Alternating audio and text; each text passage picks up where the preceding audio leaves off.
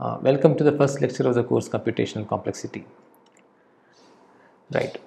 So let me just go through the some parts that I had already covered in the introduction video that you must have seen on the Swayam portal, and so I'll explain very briefly what is the scope of the course and what we set out to do during the next 12 weeks. Right.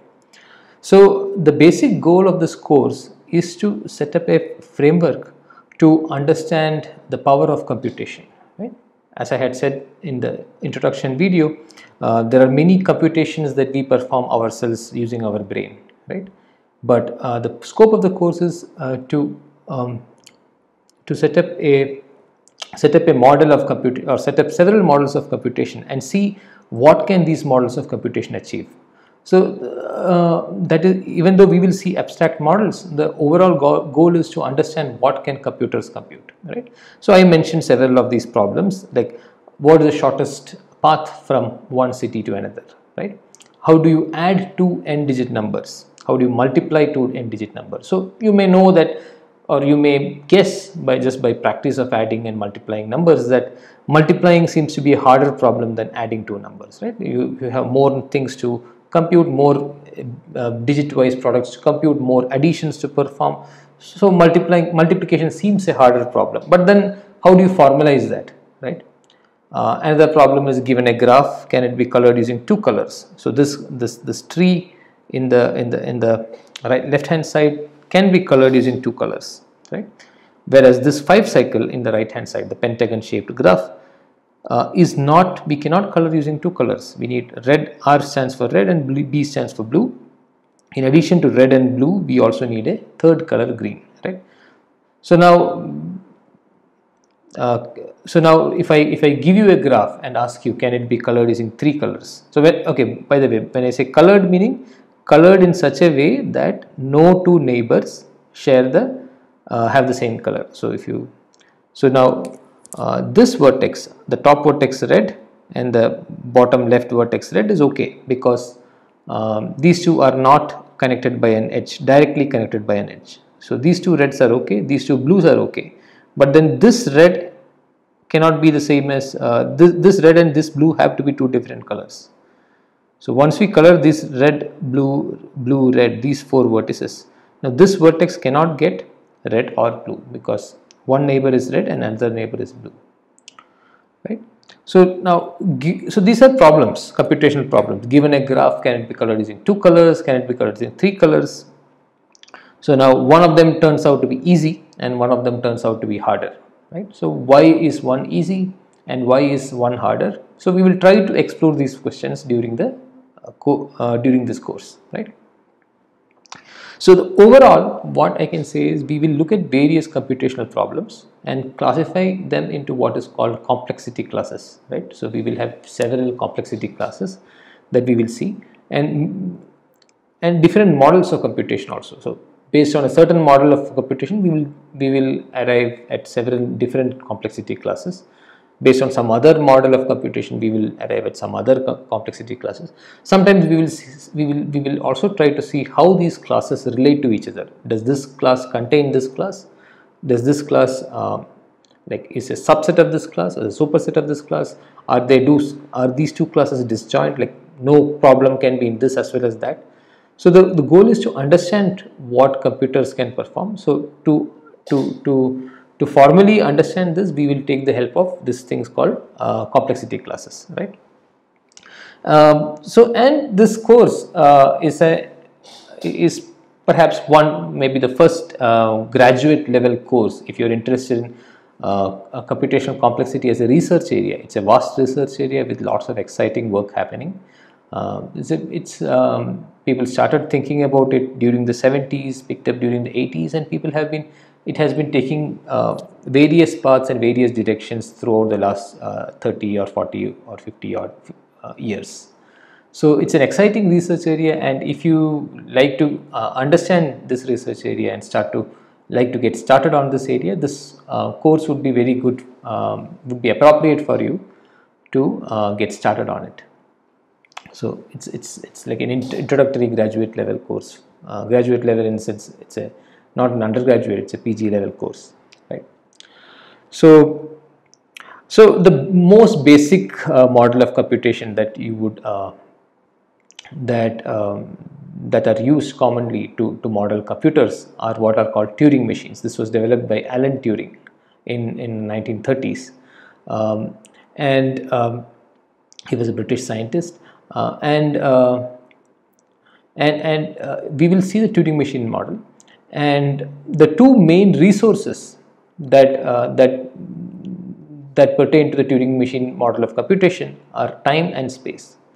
If you have taken an algorithms class, I hope most of you have taken an algorithms course during or at least watched an NPTEL video of an algorithms course, you would have come across the notion of time complexity. Like this algorithm sorting takes n log n time, right? Whereas bubble sort, some other sort takes n squared time. So we already have this notion of time complexity. So you might have already been familiar with this. What we will another equally important resource that we will also study is the space. How much space does a certain computation take? Even this also you might have seen how much extra memory does a certain computation use, right? So we will see all this more formally, right? One of the most famous problems in computational complexity, or even all of computer science, is the P versus NP problem. So we will see this also during this course. Like so you may also have heard P versus NP. Maybe you don't know what it is. Maybe you know very superficially, but we will very formally have a good understanding of what P versus NP is, so that when somebody comes along and asks you what it is, as computer scientists, you can explain what is P versus NP problem, right? So we'll start with the Turing machine model of computation. Soon we will see other models of computation also, like randomized computation, where we also use random bits. We will also see circuits, which is another very important model of computation, where we don't have a Turing machine with a tape and heads moving and all that, but instead you have gates, logic gates, Boolean gates that make the computation. There are also other paradigms of computing like interactive computation. We will see some of that, and corresponding to each of these models, randomized circuits, for interactive computation, we will see different complexity classes, right? So in randomized computation, for instance, bits, the number of random bits is a resource. In circuits, the resources that people bother about are number of gates, size of the circuit, and something called depth of the circuit, and so on. So there are, pertaining to each of these computational models, there are different resources of interest, and computational complexity classes of based on how much resources is taken to achieve a certain computation or to solve a certain computational problem will be studied, right? As indicated in the SWAYAM portal, the prerequisite one of the course is theory of computation. I hope most of you have taken a theory of computation course, or at least gone through the materials of a theory of computation course and are familiar with it. A good indication would be try to solve the assignment 0 and see how comfortable you are with the concepts, right? If you are familiar with the concept with introduction to algorithms and have done an undergraduate algorithms course, like basic algorithms course, that would also be very good. But I'm not insisting on that. You can pick that up along the way, right? The course plan is there in the SWAYAM portal. You can go through the SWAYAM portal. There is a course plan already there. And let me just say that we may modify it slightly as we go along, because we are just beginning the course, so perhaps we may end up spending a bit more time on some topics or a bit less time on some topics, or some slight reconfiguration may happen. So maybe it's possible that some topic gets dropped or some, but largely we will stick to that. Okay. So with that out of the way, let me go to the first part of the course, which is the Turing machine model, right? Again, if you have seen the theory of computation course, you would have seen the Turing machine model, but let me just very briefly recap some of the topics that are important, and perhaps it's good to revise, right?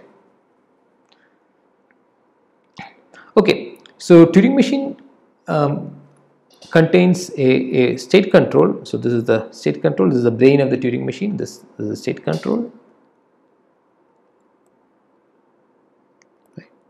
And this state control and then there are three or not three, in this picture there are three, but there are k tapes. Right, in this picture there are 3 tapes, but it could be k tapes where k is some finite number. It could be 1, it could be more than 1 also. In this picture there are 3, and there are tape heads that read the tapes, and these tapes are usually they are infinite, and we have depicted them as infinite to one side. So they will start, there is a left endpoint, but then from there it is infinite tapes, right? And what happens is these heads read something from these tapes, right? So here and then they will be in a certain state. So they could be in a state called, let's say, Q5, and here they read a 0, here they read a, okay, so I have not shown it properly, so let's say here they read a 1 and here they read, let's say, 5, right? So if you are at Q5 and you read a 0, 1 and 5, maybe the instruction is that you move the first one to the right, to the left, let's say. So I am putting it in dotted line. The second tape to the right, let's say, and the third tape to the right, let's say. And from Q5 you move to, let's say, Q3. So this could be a move. So and this would be depicted like delta, which is the symbol for the transition function. Q5 0 1 5. So which means you are at Q5 state. 0 is 0 1 5 is what you read, is equal to Q3. So in addition, it can also do one more thing. It could modify the tape content. So maybe 0 was modified to, let's say, 3, 1 was modified to 4, and let's say 5 was modified or not modified. Let's say it remains 5. So you will say, so first you would say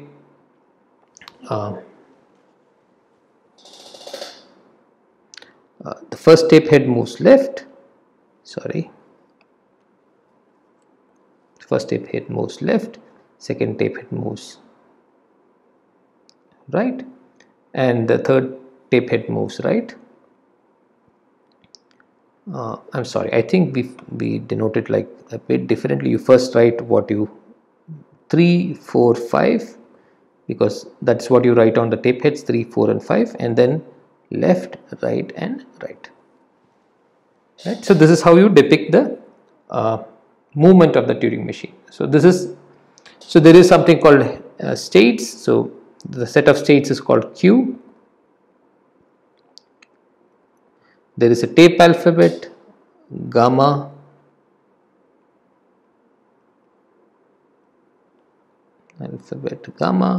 sigma is the input alphabet,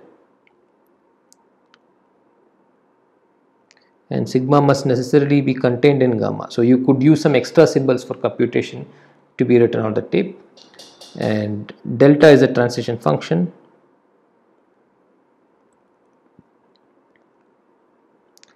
Then there are special states called, sorry, this has to be pushed down. There are special states called Q0, or sometimes it's called Q start, which is the starting state, then Q accept, which is the accepting state, and Q reject, it is the rejecting state. So what we will initially see is what is called decision problem. So you have to decide. So like we saw here, is this graph colorable using 3 colors? So that's a yes or no question. These things are called decision problems, right? So like multiplying 2 numbers is also a computational problem, but that's not a yes or no problem. It's a problem whose answer is another number, right? So we'll initially we'll look at decision problems.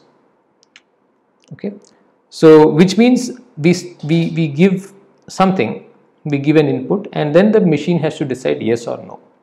So that's why we have accept and reject states. So the machine, once it enters the accept or reject state, it stops the computation. Sure. So this is very briefly the overview of a Turing machine. It's a very quick recap. So for more details, please revise the theory of computation part. And we have one other thing called configuration, right? So this is a snapshot of the Turing machine. So if somebody has to continue the computation from where where we leave the computation. Let's say we temporarily stop the computation. Let's say I am running the computation and I want you to continue the computation from where I left. So what information should I convey to you so that you can continue the computation, right? So you can think of it as a board game. Let's say we both are playing a board game. Now let's say we are playing, for instance, chess, right? So we both, but then due to whatever reason we have to stop this game now, and we'll decide to resume the game at a later date. But then you don't want to keep the chessboard open at your home like that, right, with all the pieces and all. So what will you record? What information do you have to record so that next time when we meet, we can resume the game? So you'll have to know which are the pieces that are there on the board, where these pieces, exactly which is the location of each of these pieces, and perhaps you also need to know whose turn is it next, right? So like that, if you stop the computation of the Turing machine and later want to resume, what are the information that you need? So there are three pieces of information that will be required. One is tape contents, right? So much like what are there in the chessboard. So this is not an exact analogy, but you get the idea, right? Tape contents, what are all these? So all these tapes will have some content. Let's say maybe the first one says 1, 3, let's say X, A, 3, 5, something like this. So we need to specify what are there in each of the tape, right? Then head position. So here in this picture, the heads are at 0.2 and maybe later it moved to 1. Here it was in 1, 2, 3, 4th position, and then it moved to 5. Here it was in 2nd position and then moved to 3. So whichever point the heads are, we should be able to convey. We should convey. And finally, what is the state that it is in? So state is again, I'm sorry, I need to move this down. I will come to this later.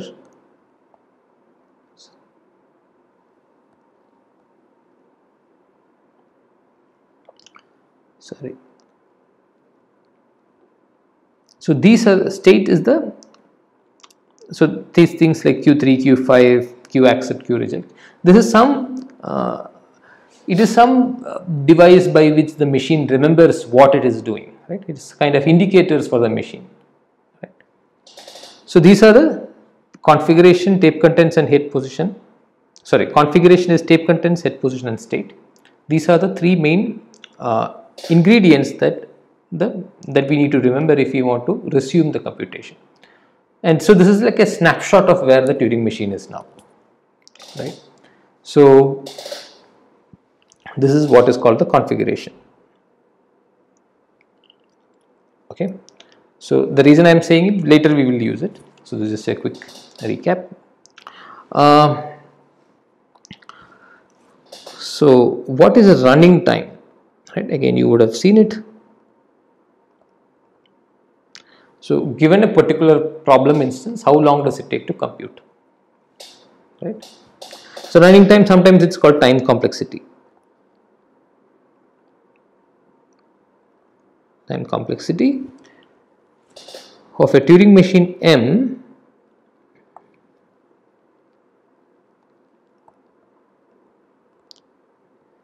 is the function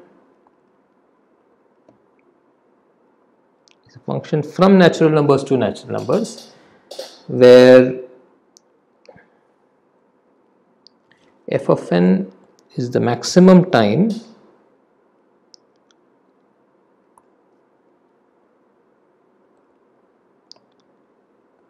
taken by M to accept or reject,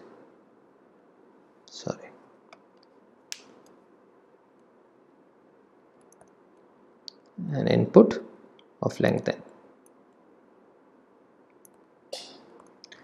So basically it is the maximum time taken. So for to accept or reject an input of length n. So we'll see examples of this.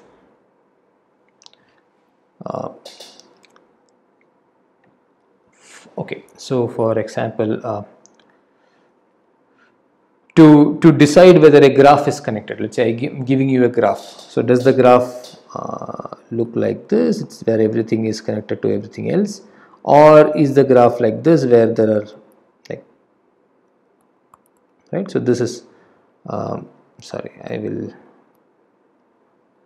right? So the red graph is in two pieces. It's, you cannot, if you start from here, you cannot go to here. Whereas the blue graph is connected. So if you start here, you can go to any other, there is a path to any other vertex, right? So if I ask you whether a graph is connected, this can be completed in order n plus, so in some time, right? So what is the time? That would be the running time. So if there is a graph on n vertices, then you can do this in order n square time, checking the connectivity. So you can do better, you can specify this better, but I'm not getting into vertices versus edges and so on, right? So this is and another important, again I'm just these are all basic definitions, so I am not really going into the definitions. Another important notation that I need you to revise is the O notation, right? So we say f of n is or equal to O of g of n if, I'm just giving you one definition, there is also another definition, if limit n tends to infinity, f of n divided by g of n is a constant c, right? If the constant c is 0, then you would say it is little o of n. Okay, so maybe I will just, and f of n is equal to, sorry, this is less than or equal to omega g of n. So this is used for, the O g of n is used for upper bounds and omega is used for lower bounds.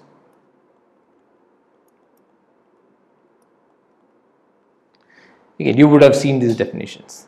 And if another important definition is if f of n is equal to O of g of n and f of n is omega of g of n, then we say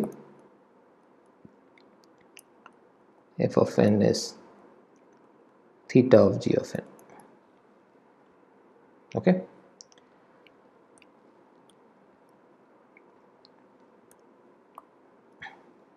So this O, omega, theta, these are all basic definitions. So maybe we'll do a very quick example. An example, checking if a given string is a palindrome. So palindrome is like words like let's say rotor, which reads the same if you go from right to left or left to right, right? So this is a palindrome, right? So whether a given word, given string is a palindrome is a question. So maybe another string is, for instance, 110011. This is a palindrome, right? So if you read left to right and right to left, 110011. So this, how will a Turing machine accomplish this? Again, one thing that I didn't say here is that it starts off by having, in the first tape contains the input and all the other tapes are usually empty, or it starts off being empty. The first tape contains the input, the other tapes are empty, and all the heads are in the leftmost position. This is the starting position of a Turing machine.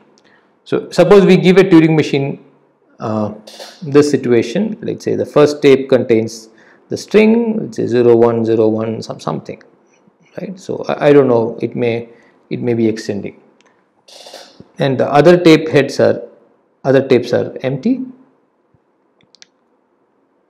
and all the heads start here, the leftmost point. Now how can this be checked whether it is a palindrome? Okay, right? So maybe let the input string be,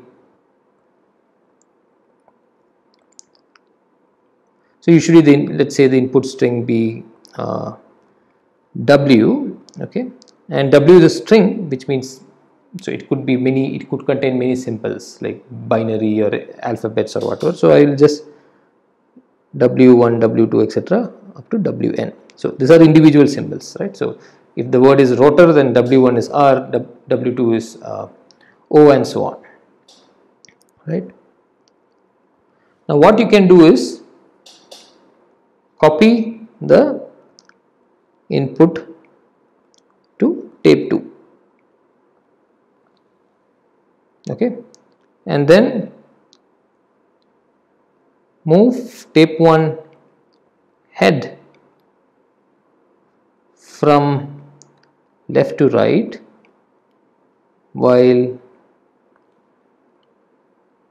moving tape 2 head from right to left, checking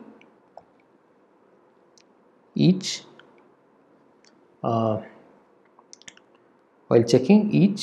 symbol. So you see the point, right? So now suppose this,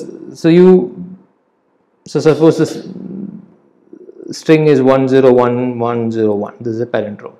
So the first tape head contains this, and I am asking to copy this to the second tape, 101101, and then you check whether this is same and this is same from left to right, and then if these are the same, you go to the next point, whether this is the same as this, and these two are the same, so you continue. So if it is a palindrome, everything should be same, right? If all checks match, then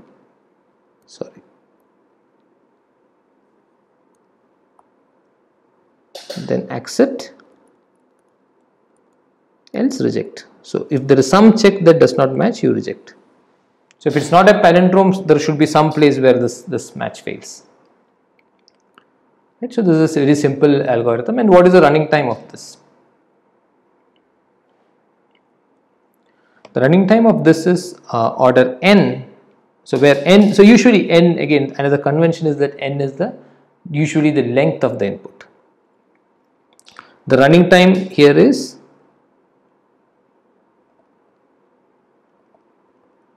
order n. Let us see why. Sorry, what is happening? Just 1 second. I seem to have some technical. That's okay. Because the input string is wn. Step 1 is not really a step in actually, because I'm just saying something. So copying the input to tape 2, how long does that take? So you move the tape head from in the tape 1 to left to right, from left to right, and while copying the same thing from left to right in the tape 2. So that takes, if there are n locations, this also takes something like order n time. N time is what it takes. So usually time means the number of steps, number of Turing machine steps. So where each step the computation does something like this, something like this. Okay.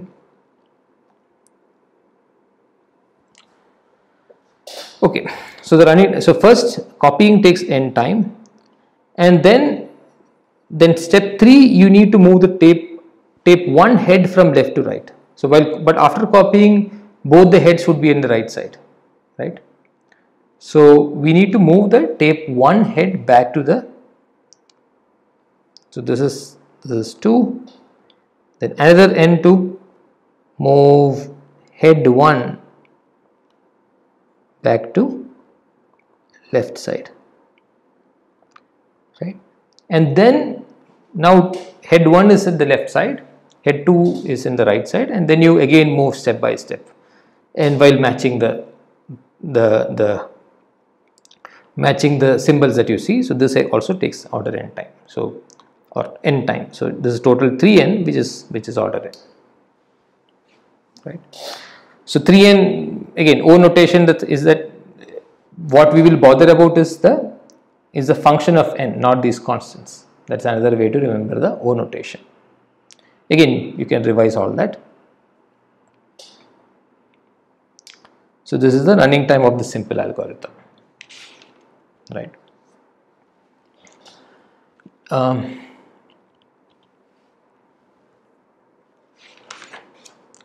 So let me just make some definitions and then we will move. So another definition that we will use is the d time. D time of Tn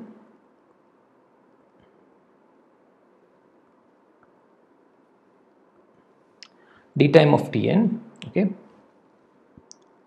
This is a complexity class, maybe the first complexity class that we are seeing in this course.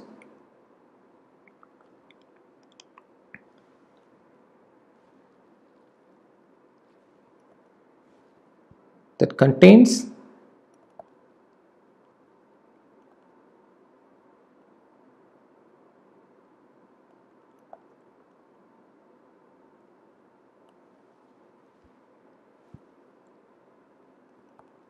that contains all the computational problems that can be decided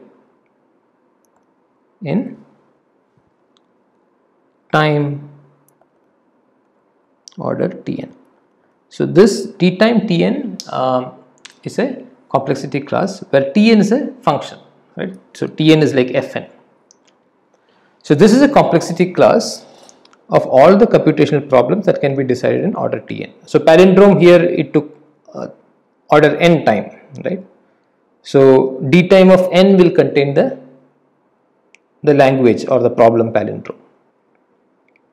Okay. Just another point, again this is an introductory lecture where I will say some basics. So computational problems are sometimes called are called languages because every problem can be written as a string. So for instance, palindrome, right? So palindrome is a set of all strings, let's say in binary, let's say it's 0 1 0 0 1 1 0 0 0 1 1 1 0 1 0, some things like this, right? 1 0 1, right? So these are all the 1 2 3 bit palindromes, I think. Yeah, the starting and ending have to be the same. So and you can write like the 0 0 0 0 1 0 0 1 and so on, right? So it's a set of all the strings. So to determine if it is a palindrome is the same as asking whether it is a member of the set, right? So sometimes so this set is sometimes called a language. So sometimes we will use the word language to refer to a computational problem, because if it is a yes no question, if it is a yes no, the computational problem is a decision problem, the yes no question, then we are just simply asking whether a given string is a member of this set or not, or a member of this language or not, right? So it's a computational problem can be also thought of as a what is called a set or a language. So we will use the word sometimes language to refer to a decision problem, right?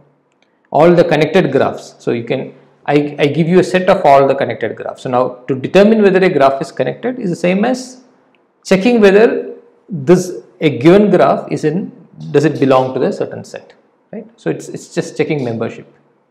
So sometimes it's called language. So d time Tn is a complexity class that contains all the computational problems that can be decided in order Tn. So if it takes time n cube, all the problems that take time n cubed or lesser, again this order Tn, so which is an upper bound. So all the problems that take time n cubed or lesser will be in d time n cubed. Okay, so I think we are about half an hour, so I will stop this lecture and we'll continue the next lecture. Thank you.